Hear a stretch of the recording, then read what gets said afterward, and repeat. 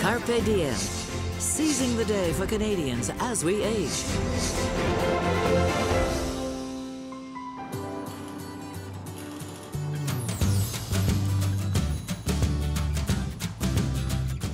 I'm here to learn all there is to know about wild BC salmon, and who better to teach me but Chef Robert Clark. Hello, Chef. How are you, my friend? How are you? Things are good? No, things are fantastic. And you know, I wanted to learn all there was to learn about wild BC salmon. Teach me 101. Well, the basics are, here in British Columbia, we have 5 wild Pacific salmon species. There's pink, chum, coho, sockeye, and spring, or chinook. Those are our 5 species.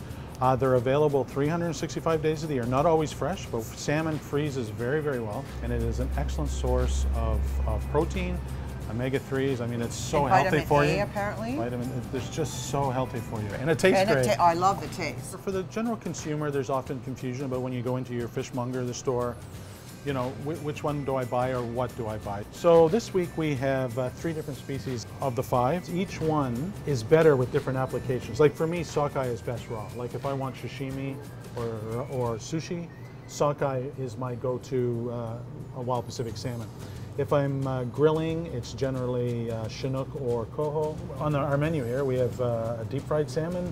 Chum is the best. My favorite, the underdog, is pink salmon. So is that a more affordable cut as well? It is the most affordable one. So we can all afford to eat that then? We can all afford to eat salmon. Canned salmon, I'm told by nutritionists, is actually healthier for you than fresh because you're getting the bones and the skin. All are very nutritious, high in calcium. Generally you see it in fillets or steaks, but salmon comes in so many varieties too. It's not just eating the flesh.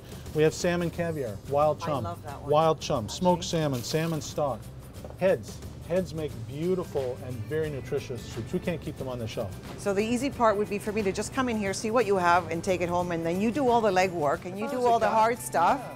If I was a capitalist, I'd say, yeah, the best thing for you to do is come to the fish counter. The best thing to do is buy wild BC salmon. That's the first question out of your mouth when buying salmon should be, is it wild BC salmon?